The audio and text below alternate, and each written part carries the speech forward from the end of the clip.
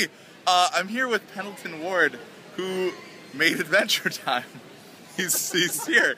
This guy made Adventure Time. And yeah, so you actually hadn't heard about Massive Chalice until I just told you about it. That's correct. But you played Trenched.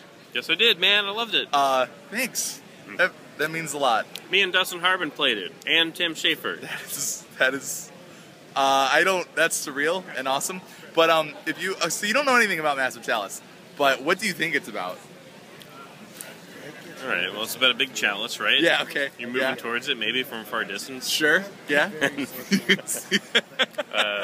Lurching, bounding across landscape towards it. If it's anything like Trenched, maybe you have a multitude of weapons on the top. Yep. Right? Yeah. Maybe? Oh, you're sure. No, maybe, this is good. I'm just designing it on the fly based on whatever you say. So I hope it's good. Just whatever you say. You know, so shooting the chalice, or are you saving it? Shooting.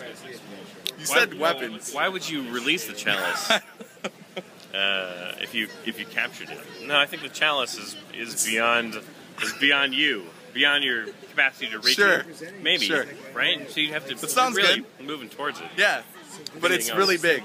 I mean, that's really the crux of the game design right now. Well, all right. Well, I don't know, man. I don't know the rest. We'll figure it out. We'll figure it out. But I would like to give big ups to Dustin.